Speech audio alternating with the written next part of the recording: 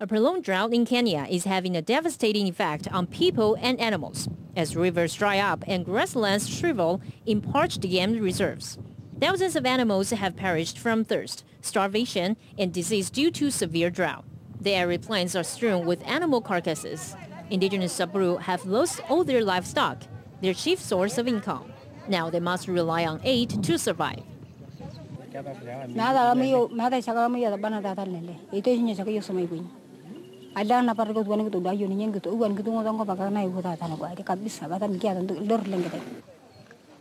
The United Nations World Food Programme has had to ramp up emergency food operations from 2.5 million to 3.8 million people in Kenya. The number of severely malnourished is also on the rise, leaving children in the northeastern town of Samburu vulnerable to illness. The WFP has called for US $300 million in donations to feed hungry Kenyans for the next 6 months.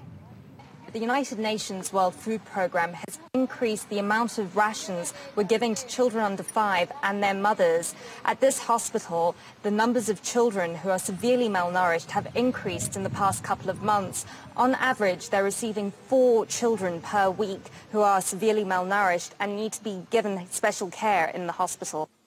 3 consecutive years of failed rains have caused maize shortages throughout the country. This has forced poor families to sell their belongings and reduce their food intake to 1 meal a day.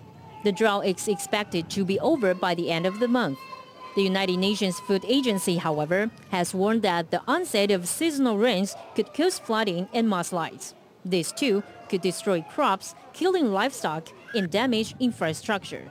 TITV Weekly.